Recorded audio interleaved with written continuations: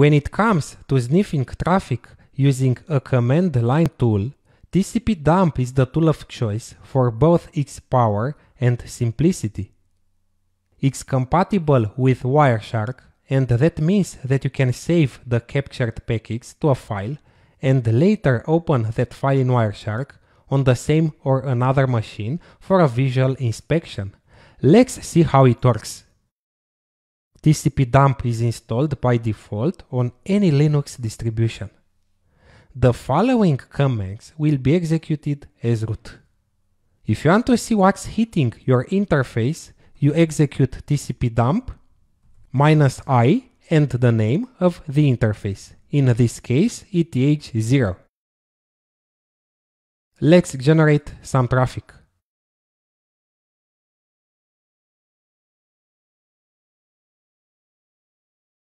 These are the captured packets. I'm stopping the capture by pressing on Ctrl+C. If you want to see only the packets to or from an IP address, you add the host option. tcpdump -i and the interface, host, and an IP address. Let's say 8.8.8.8. And in another terminal, I'm gonna ping that IP address.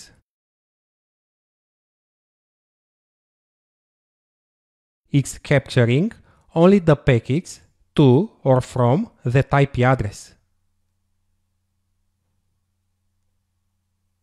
And if you only want to see traffic in one direction or the other, you can use SRC or DST, like this.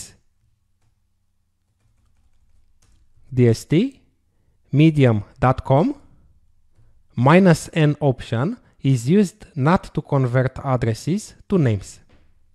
You can use an IP address or a domain name that will be translated to an IP address by your DNS server.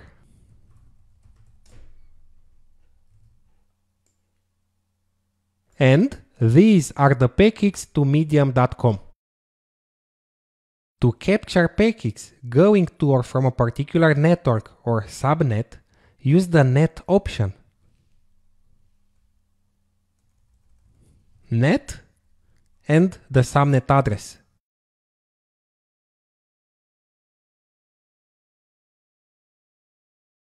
And if you want to see packets of a specific application, use the port option. For example, I want to see only HTTPS packets. Port 443 -W and -N. To produce more verbose output and print additional fields, I have used -W. This is HTTPS traffic. If you want to see traffic going to or coming from a specific port, use SRC port or DST port options. For example, I'll sniff only DNS queries, and that means UDP packets going to port 53. DST port 53 -VV -N.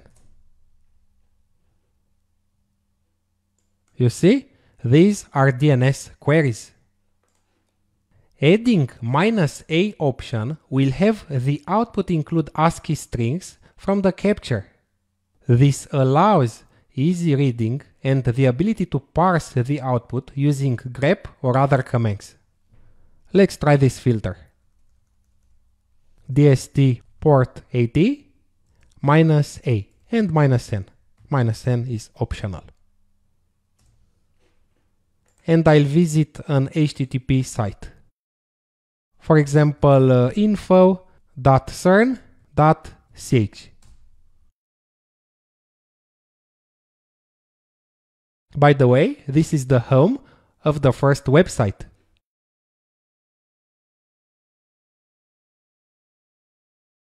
See the capture. If you use -X instead -A, you'll see both ASCII and hexadecimal data.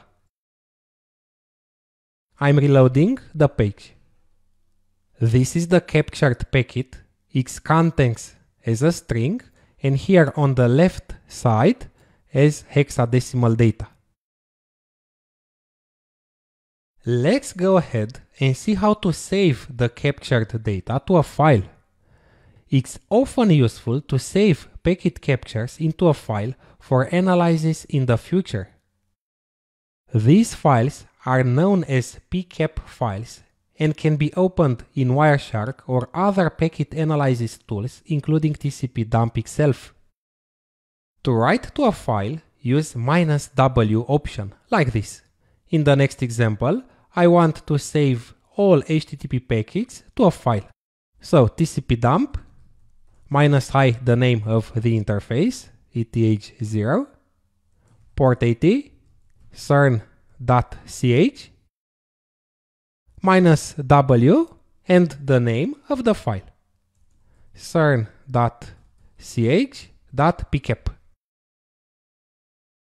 It will save the packets to this file. And I'm generating some traffic, some HTTP traffic.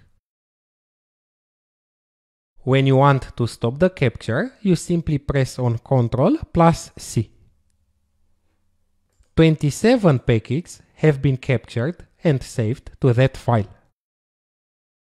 To read the file at a later time with tcpdump, use -r like this.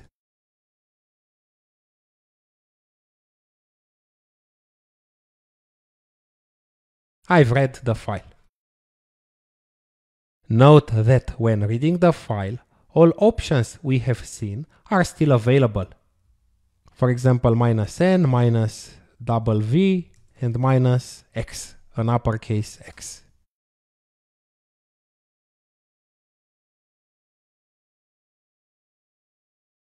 At the end of this lecture, I want to show you some more advanced features of tcpdump, which are logical and/or operators.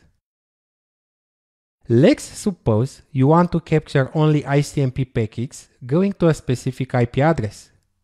For example, tcpdump -i eth0, ICMP, the protocol, and host and the IP address. It will capture only ICMP packets to or from this IP address. Okay, a ping was running in the background. These are the packets, but if I ping another IP address, let's say stackoverflow.com, you notice that the packets are not captured. And the last example, I'll capture HTTP or HTTPS traffic. For that, I have to use the logical OR operator, like this. Port 80 or port 443.